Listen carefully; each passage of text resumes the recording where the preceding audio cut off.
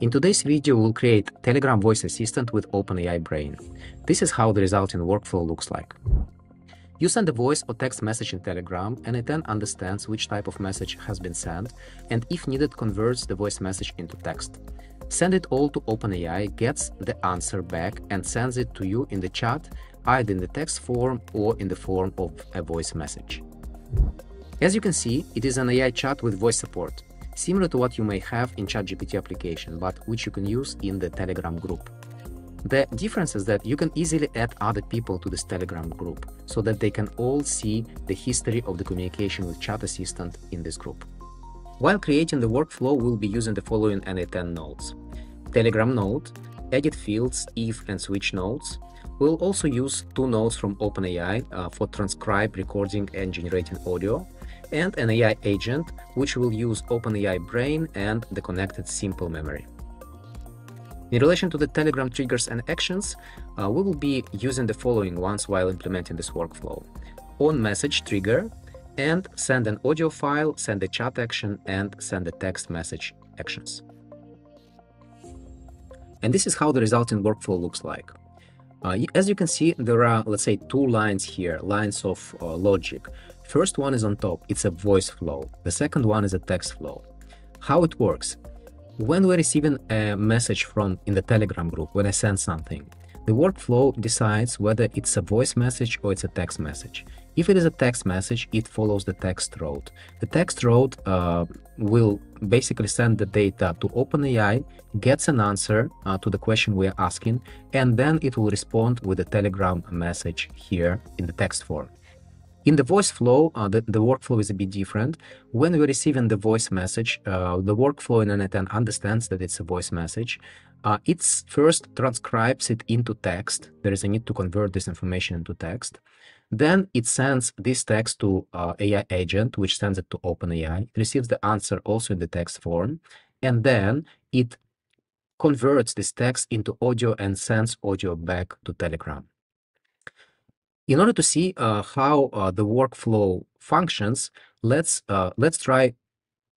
make two tests. One will send a text message, and another one will send a voice message. And we'll see first how the text flow works. It's simpler, and then we'll see how the voice flow works with a voice message. So let's go back to Telegram. Before we go back to Telegram, by the way, we should press test workflow button. You can see here that the n8n is waiting for you to create an event in Telegram, and we'll send a message. Hi there. So you can see that we received an answer, and the answer is in a text form. So let's go back. You can see that the workflow has been successfully executed, and this you can see by these green check marks on these nodes. As you can see, the nodes in the text flow has been executed, and the nodes in the voice flow has not been executed because it's text. So let's see how it's working. First of all, everything starts from the first trigger node. It will react on any message sent to Telegram in any form. So let's come here. What we can see, and by the way, let's pin this data. We can see here that the message which we received has the following shape and the following details. If we look at it in the JSON format, it has the data about from whom it has been received, the data about chat from which it's coming. It has, for example, the chat ID number here, the title, my voice assistant, and it has the text, the thing which is most interesting for us. Hi there. So on the next stage, there is an if node which decides if it is a text or not. The way for me to decide whether it was a text or not is the following. If it is a voice message, the incoming data, so the data in the get Telegram message node, will have a voice property. And if it's just a text message, it does not have a voice property. If you can see, so you can see here that what has been received from the previous node. It has text, it has chat, it has from, but it doesn't have message.voice. So what I'm doing here, I'm routing depending on the answer to this question. So if there is message.voice, it will go to this true branch on top. If it's not, if it doesn't have it, then it's a text, and we go to the false branch here. Currently, there is no field like this, and we are coming to this first node, this one, Telegram 1. What is it? It is a Telegram action. It is a node with which I would like to do the following, so that the user knows that something is happening, that there is that it's not, it not stopped, because can be a delay between the moment you send a message and OpenAI needs some time to produce you an answer. So to indicate to the user that something is happening, when it's about text, I would like to send chat action called typing. If you go here to this node, you can see that that's the Telegram send chat action operation, and the action is typing. And instead, when we'll be doing it with a voice flow, there is another thing which is called recording audio, so that when the answer will be generated, I'll be showing to the user that there is an audio being recorded. So that's the first thing, which is actually exactly the same in the voice flow and in the text flow. Then another thing in the text flow is this node called standardized output. I have the very similar node, standardized output, in the voice flow as well. And the idea here is the following. We have an AI agent node which should receive some data depending from either top line or from the node in the bottom line. I would like to structure AI agent in a way that it receives the same type of data. Let's say the data is structured in the same way, independently whether it's coming from here or it's coming from the bottom. And the way for me to do it, I just I use this node, which is called set node, and I create the output in the following format. It will have a system prompt field and user prompt field. User prompt field will contain our message in the text form, and system prompt will be the same here and also for the voice message, and it will be just saying that you're a helpful assistant replying in written text, use markdown format in the answers. And then, so in this way, AI agent is receiving from this node exactly this data, system prompt and user prompt. Then AI agent is sending this information in the text form to the model. I connect it to the CI agent OpenAI chat model. You can see here GPT-4 4.1 Nano, and it receives an answer. And the answer can be seen here. Hello, how can I assist you today? Is there anything you need or any question you have? Feel free to ask. This answer is going then later to the switch node. And if you don't know, the switch node is basically a node which does not modify the data which comes to it. It just routes it either to one way or another way. You can have a switch which routes it to 3, 4, 5 different, let's say, different destinations. Here I have just two destinations. One is voice, one is text. I would like to route this data to this bottom part since it is a text, and I would like to respond in text form.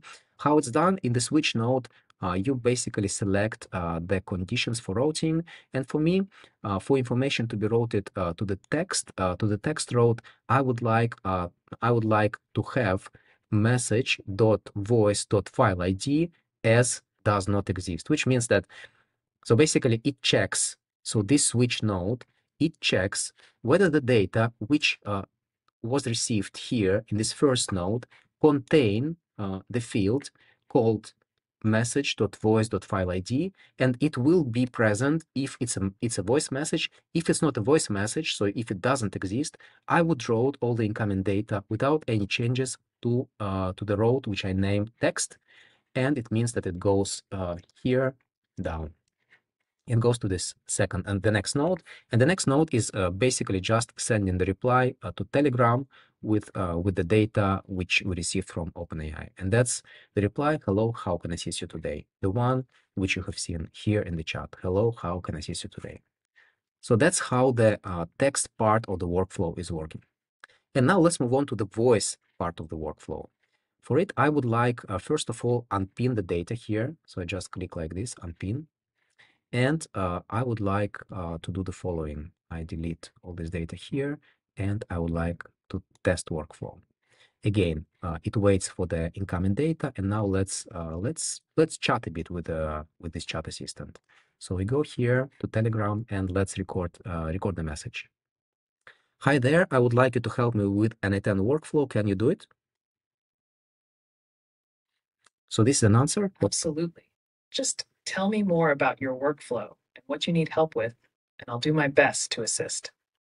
And now let's check how it has been functioning here in the workflow. So in the workflow, you can again see the nodes which has been executed. They are marked with the green checkbox. We can see that. So first of all, let's see what's happening. So in the incoming data now, you can see that there is a voice part of the object which is coming. It has duration information, file ID information, file size, and other data. Before, if it was a message, the voice field was not present. So next, what we're doing in the if voice, we are basically routing it, and the route is now true since it has the voice message. It comes to this voice flow. So first of all, we're sending this chat action called record audio. Then we are actually getting this audio, and in order to get the audio file, we need to indicate to Telegram node the operation called get, and we need to provide file ID. And this file ID is coming from get Telegram message node. It's a first node. It's contained in the message.voice.file ID field. As a result, as an output, we are getting a file. It's called file 13 OGA. So that's what the response from coming from Telegram. Then this file goes to the next node. It's the node which converts this file from audio into the text format, because we would like to send to LLM a text. So we need to convert audio to text. This is the OpenAI's node. You need just to add node called OpenAI and choose an operation to transcribe a recording. And the input data is this field. Data, it's the data file which is coming from the previous node, from getting audio node. Then we basically receive an output. This is the transcription. Hi there. I would like you to help me with an n8n workflow. Can you do it? That's exactly what I asked, but in the text form. On the next step, I standardize this output. So I add system prompt and I convert this line into the user prompt. So basically now this is the JSON object which I forward to the agent, system prompt, and then the user prompt. And then on the next step, we're coming to the agent, and agent now receives the information already from the top flow, from the node, from this one, standardized output. Agent sends it to OpenAI model. It uses simple memory, by the way, I forget to mention. So simple memory, it's I indicated that it will save 10 messages in the context and not more. And then after it has been done, what's happening? The response. This is the response from OpenAI. Absolutely, just tell me more about your workflow and so on. The one which we have heard. Switch forwards it, exactly this response, to the top part, to the voice voice part. It comes to the another OpenAI node which do now the opposite operation. It converts text into audio, and here we're just choosing generate audio. We are converting this output text from the switch node, so you can just drag and drop it here, and it will appear here in this format. And then it basically generates an audio file, and this audio file we are sending as a voice message in Telegram, and we're receiving it here, as you have seen. I wanted to mention one important thing about sending the voice message. Basically, you need to do the following. If you would like to see the message in this nice form, you can see here the waves, and it's clear that it's a voice answer to the voice message, and it's not just some MP3 file. You need to be sure to do two things. So first of all, in the create audio, when you're creating an audio, you should indicate to OpenAI that you are expecting an answer in the response format called Opus. There are other options like MP3, AAC, and FLAC. But Opus is the one we need. This will indicate that it's a voice answer. So first, it's this one. Make sure it's Opus here. And the second thing, in the voice reply, when you will be sending a voice reply, you should add a field file name. So you should name this file. And this file name should be finished with .opus. It's the extension. It will indicate to Telegram that the answer is coming in the Opus format. So this is the format which will have this nice waveform.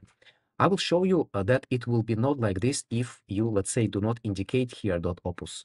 We can again test the step.